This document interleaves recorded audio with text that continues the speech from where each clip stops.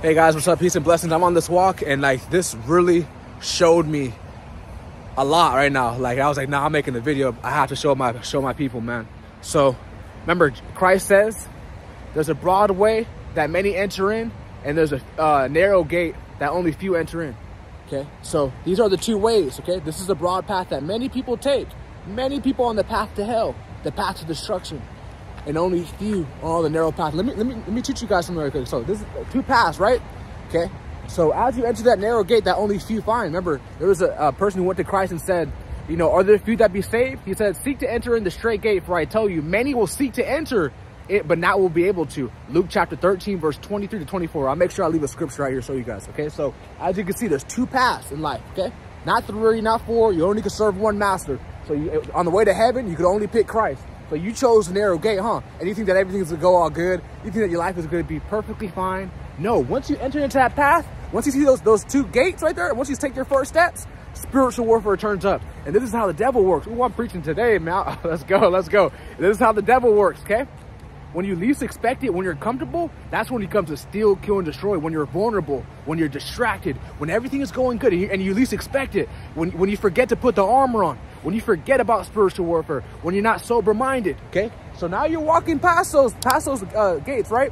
And you're like right here, right?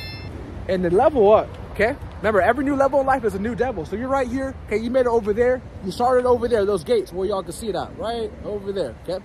And now you're walking straight over here, okay? And now same place a roadblock on you. Now same place a stumbling block on you, whether it's through a family member, whether it's through a friend, your girlfriend, your boyfriend, whoever it may be, because the devil is a spirit. He jumps in and out of people. He uses people who you love the most, okay? That's how he deceives you. The people you would least expect it, those are the ones. Remember, Judas was the devil, okay? The people you least expect the most, the people, your disciples, okay? The people who were saying, I'm saved, but they happen to be a devil. They happen to be a terror, a child of the wicked one, a child of Satan, okay? So as we clearly see, Satan puts a stumbling block. So now you're walking straight, right? Everything's going good. I gave my life to Jesus. Woo! Woo! I'm saved. Woo! Everything's going good. We lit. Every day we lit. Hey, we lit, right? All is going good. All is well. You living your best life. You gave your life, and you should. You gave your life to Jesus. That's your best life. Woo! I'm on the way to eternal life. Woo! That's your best life. That is your best life. Going to the club, fornicating, being drunk, getting high, that's your worst life. That's the path to damnation. That's that path right there I was telling you guys about. That's that path. It's raining. I'm still preaching, bro. So anyways, okay? So you walking straight. Now Satan says, wait, hold up. You're on the path to heaven? You gave your life to Jesus? Oh, no. Now let's put a stumbling block upon him.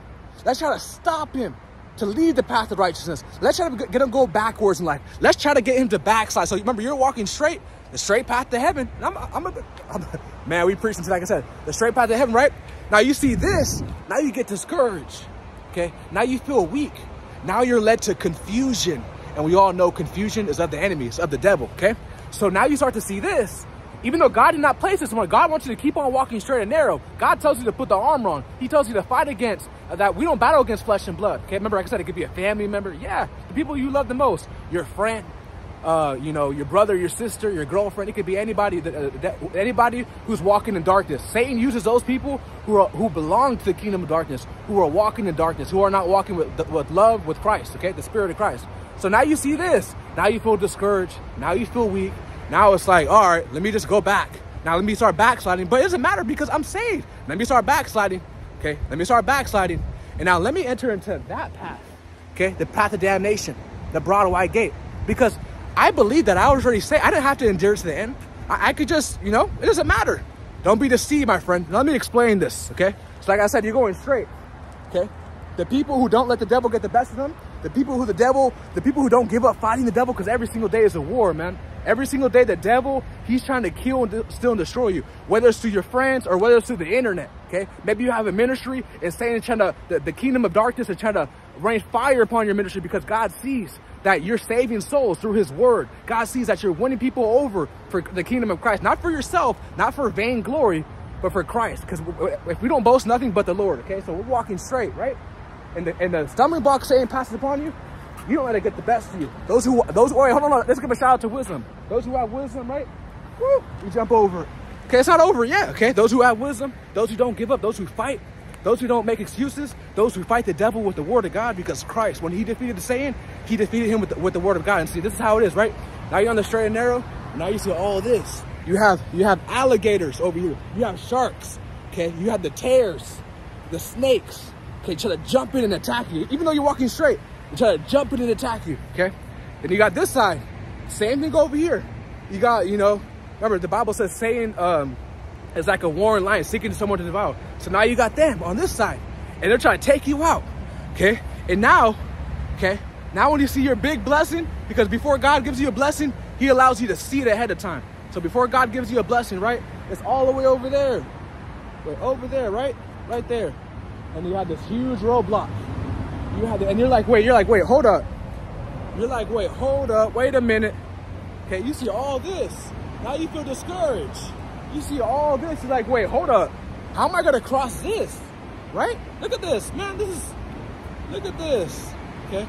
And you're like, wait, hold up. How am I gonna cross this? All this?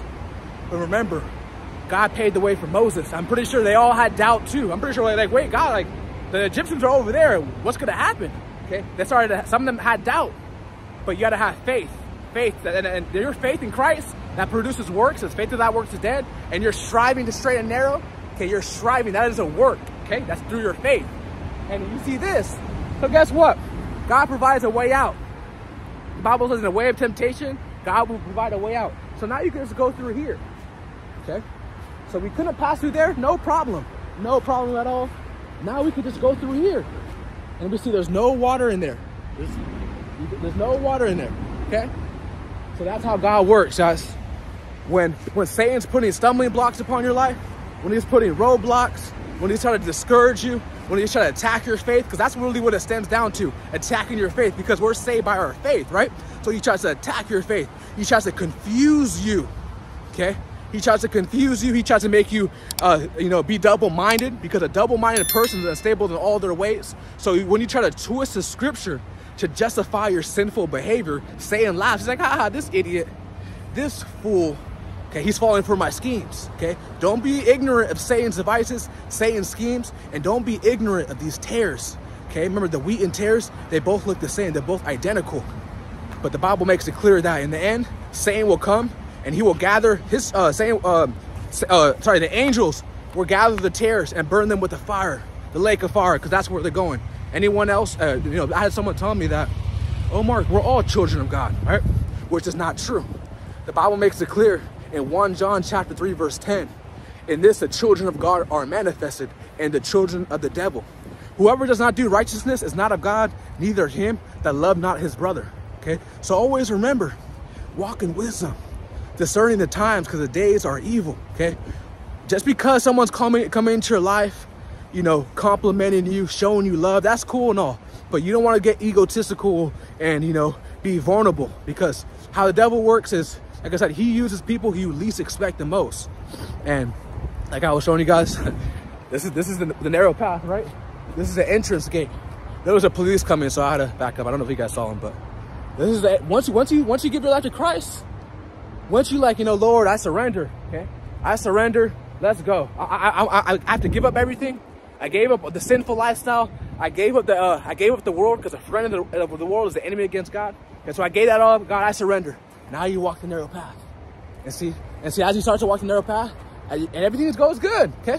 Everything is going good for the most part, right? Everything is going good for the most part. And then that roadblock right there. And a lot of people, that first roadblock, that first stumbling block that Satan places upon you, okay? A lot of people get discouraged. A lot of people want to give up. They want to give up from the faith. They want to depart from the faith. Remember, the Bible says that there will be those who depart from the faith and get heed to seducing spirits, doctrines of devils. So like I said, be wise, discerning the times. Be a child of wisdom. Be led by the Holy Spirit. Ask God for discernment. How can God bless you with spiritual gifts when you're still in love with this world? When you're still coveting after material possessions? When you're still coveting after, worldly things? So in order for you to gain spiritual gifts, the gifts of the Holy Spirit, we must leave this world. And when God gives us those gifts, we must actually take action through our works, that our faith, and we use those gifts that God blesses us with to save souls, to win people over for Christ. That's what it's all about, man. So I hope you guys got edified from this video. Just because there's a roadblock right there, God will always provide a way out, guys. If you guys made it this far, show some support, like the video, subscribe to the channel if you haven't already. Share this video too. I love you guys so much. I'm out. Peace.